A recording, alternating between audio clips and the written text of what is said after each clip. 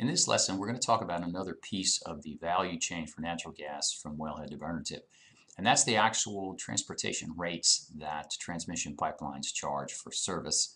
Again, we're talking about moving gas from point A to point B. And we need to talk a little bit about the regulations that form the background for this particular service and for the regulation of the pipelines. In 1938, there was what was known as the Natural Gas Act. This is still an important piece of legislation today because when you see the lesson on the exportation of LNG from the United States, you'll see in there that projects of that nature still have to be approved under the Natural Gas Act of 1938. They have to receive what's known as a 7C certificate for the actual construction, and that is issued by the Federal Energy Regulatory Commission. Now, under the NGA of 1938, both local distribution companies and pipeline companies were given a utility status because back then we had what was known as a bundled service. The pipeline companies themselves were actually buying the natural gas, transporting it, and selling it to the end users connected to their pipes. Now, the NGA utility status gave the pipelines a few things. Number one, they had a protected territory, so no one could duplicate the exact route or service territory that the LDC or pipeline was going to serve. However, in return for that, they had to act in the public interest. They had to file what were deemed to be just and reasonable rates of service. Now, one of the benefits then of being a utility is that they actually obtain the right of eminent domain. So they can actually condemn a landowner's property if they believe that that particular route is necessary for their right of way. And as I mentioned just a few seconds ago, they provided bundle services. In other words, they bought, transported, stored, and sold the natural gas, and they had no competition on their particular pipeline. Under the Natural Gas Policy Act of 1978, the Federal Energy Regulatory Commission was established. It replaced the former Federal Power Commission. Now, in 78, the Carter administration actually believed, or there'd been a study done by the Department of Energy, where in essence the United States would run out of natural gas by the year 2000. So to encourage the exploration and production of new sources of natural gas, they set minimum price controls on natural gas.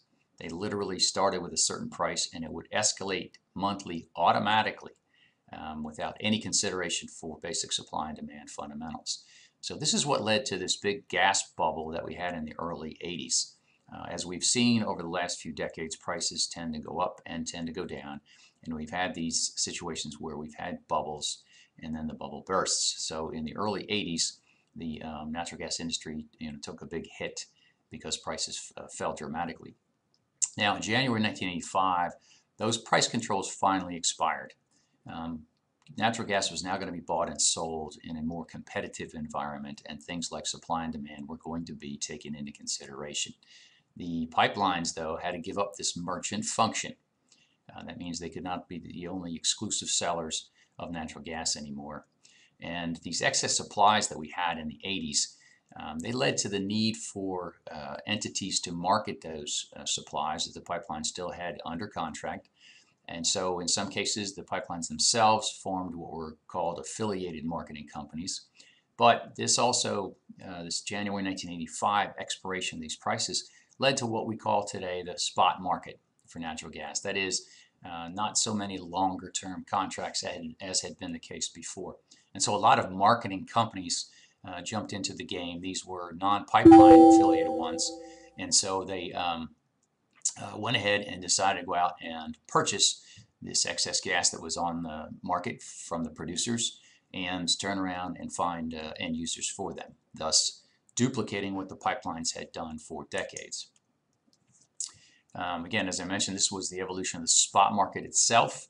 FERC issued Order 436. Now this is known as the open access rule. What that did was that basically dictated to the pipelines that they were going to have to offer their transportation services to anyone who was interested in it on a non-discriminatory basis. They also had to file various levels of services that they were going to provide, as well as the rates they were going to charge. They had to establish what were known as nomination and allocation procedures. Now, nominations are merely a schedule that you as a shipper provide to the pipeline company that lists the supply sources that you have coming into their pipeline. These can be wellheads, they can be processing plants. And then you also tell them where you want the gas delivered, thereby establishing what we would call a path, a transportation path. And FERC Order 497, because I had mentioned earlier, some of the pipeline companies went ahead and immediately formed their own marketing groups after 1985 to take advantage of the surplus supplies, but the federal government was once again concerned about a potential monopoly, and pipelines were giving capacity to their marketing companies. So this basically prohibited that. The interstate pipeline companies had to separate from their affiliated marketing companies and could no longer offer them any type of private or preferential deals. Now, the types of services that natural gas transmission pipelines provide today, the first one in terms of just actual transportation service is what's known as firm, or we call it FT, firm transportation. Now, what happens here is a shipper pays what we call a demand fee or a reservation fee. Now, they pay this once a month to reserve a certain amount of quantity in the pipeline. We call that the maximum daily quantity. Now, that's reserved, and the shipper pays for that regardless of whether or not they actually use it. And then, as they use it, the pipeline measures the actual natural gas that's coming into their pipe and being delivered on behalf of the shipper, and they charge what's known as a commodity fee or a usage fee. So at the end of the month, the pipeline has measured the amount of gas the shipper flowed through the system, and they will charge them an additional fee. Pipelines have what are known as minimum and maximum transportation rates that they file with the Federal Energy Regulatory Commission, but they also have the right to sell unused capacity. Anytime a firm shipper or a shipper who has firm transportation does not use 100% of their contracted space, they can actually sublease that, so to speak, to interested parties. Now, within the firm transportation contract that you have with a pipeline, you'll have what's known as a path. In other words, you will have the right to move gas from the points of receipt that you have, whether they're wellheads, processing plant outlets. You may have gas in storage that you want to bring into the pipeline. So they will give you a path. They'll allow you to bring those receipts in and set them to certain delivery points that you have. And again, this is known as your primary path. This is your rights. This is what you've got reserved. And then sometimes what they'll do is they'll allow you a secondary path. If there are not others using the space, then you may be able to go ahead and use that as rights under your firm contract. Now, another service that they offer is if the pipeline hasn't sold all of their capacity on a firm basis, they'll have what's known as interruptible space.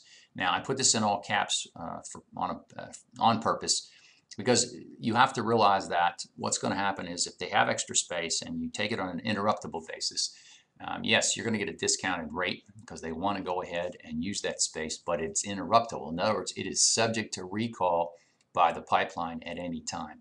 And so if you have a situation where you're making a firm gas sale to an end user, or you've promised a producer that you're going to take their gas, you do not want to enter into interruptible transportation.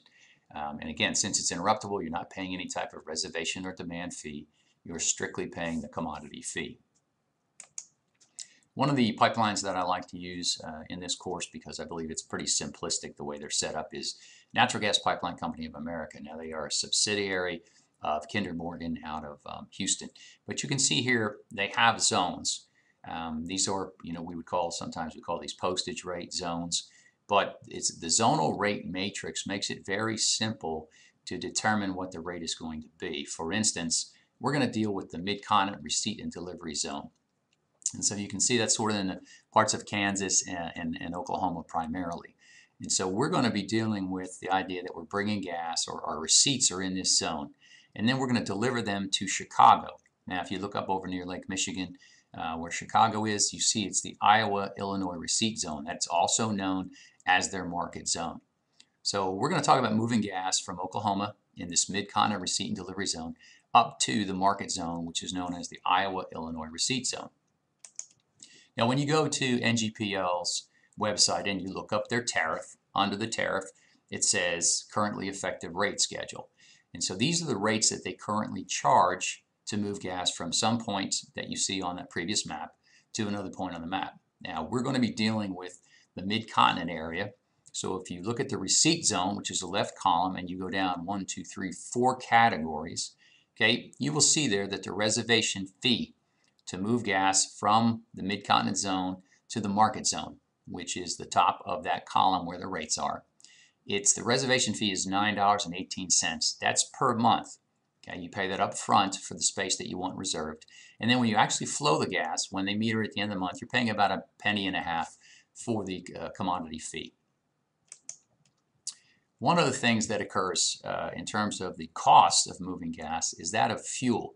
Now, so far, our costs are the reservation fee, a commodity fee, and now what happens is when the gas moves from point A to point B, we've talked before in terms of the logistics chain about this idea that they're using compressors along the way. Now, the compressors, for the most part, are going to be natural gas. They may have some electric compressors, but they have the right to charge you for that. They can charge you for the cost of the electricity to run the compressors, or what they do is they'll deduct the fuel that they use along that path. Additionally, when there's some type of a maintenance or some type of operation where they actually have to vent the natural gas in the pipeline, they get to account for that, and the shippers have to make that up to them. And so the way it's done is they withhold a certain percentage per path. So for instance, in the case of our example, whatever the fuel deduction is to move gas from Oklahoma, the Mid-Continent region, to Chicago, the Iowa-Illinois market region, they have that in their tariff, and they will retain that much natural gas from you. So we use terms like lost and unaccounted for because this is gas that, again, has been vented or perhaps in some cases has even leaked from the pipeline, and they really cannot quantify it exactly. But they also have what I mentioned is in terms of compressor fuel. Now, further down in the NGPL tariff, you will see these fuel percentages. These are the charges of fuel that they have the right to retain. Now, again, getting back to our example, if you look under the receipt zone and you find the Mid-Continent, and then you move over to the right, that's under the market, what they're saying is it costs them essentially 3.2% fuel to move the gas from Oklahoma to Chicago. In other words, their estimate is that they lose that much. So for our purposes, what happens is, let's say, for instance, you want to move 100,000 MMBTUs a day to Chicago. If you put 100,000 MMBTUs a day in Oklahoma, essentially you're only going to get about 997,000 delivered to Chicago because they're going to retain this 3.2%. The reason we need to know that is a cost. So for instance, if we are buying 100,000 in Oklahoma, we're only going to be able to sell the 997,000 in Chicago. So we have to, in terms of our economics, we have to price that in. Now here's just another pipeline that you can see with zonal rates. This is a pipeline company called Enable. And as you can see, they're all over Oklahoma and over to Arkansas and parts of Louisiana. The reason I want to use them is because here is essentially their storage rates. So we can talk about storage. It's set up fairly similarly. You can see here FSS, or Firm Storage Service. The deliverability fee, that's actually similar to the firm reservation fee on a pipeline. You have to pay this to guarantee that in fact the gas can get to and from the facility when you need it. The capacity fee itself, this is the charge on the total capacity that you are asking to be reserved in their storage facility. So let's just say you want a BCF of space in their storage facility. They're going to charge you this 2.3 cents per month for that. And then the actual monthly storage fee is going to be about a penny and a half. And then you see they also have an interruptible storage service as well. So this basically covers the transportation rates and storage rates, which again are part of the value chain, and we have to take those into consideration when we are actually transacting natural gas deals either with a producer or with an end user. So we know either what charges to add up from the wellhead forward to charge the end user, or if we have a price from the end user, all the costs to deduct going back to where then we have what we would call a netback price at the wellhead.